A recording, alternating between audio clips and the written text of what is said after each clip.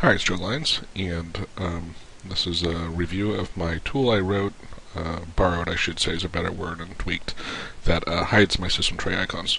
So your system tray icons, they can take up a lot of space. These, I actually don't even have that many things listed here. Most people have, I'd say probably double at least what's here, and it ends up taking up a lot of space, and especially when your start menu's down here, to waste, this much space is just not very smart, because you have a very limited amount of space here, which is one reason why I have my taskbar and start menu up here. This is a tool folder where a folder where I have shortcuts to launch programs, and then this is a folder where I have shortcuts to folders. But you can see I can get a lot of windows here. But if I can actually minimize the number of icons here, because often this will go up, and it used to go up into three rows, and just take up more space.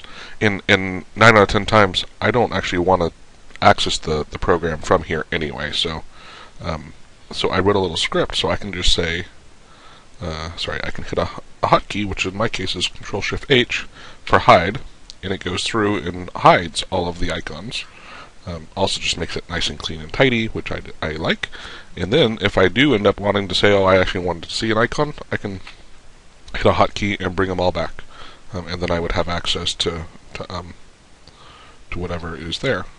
So that is it. It's just a nice way to keep everything clean.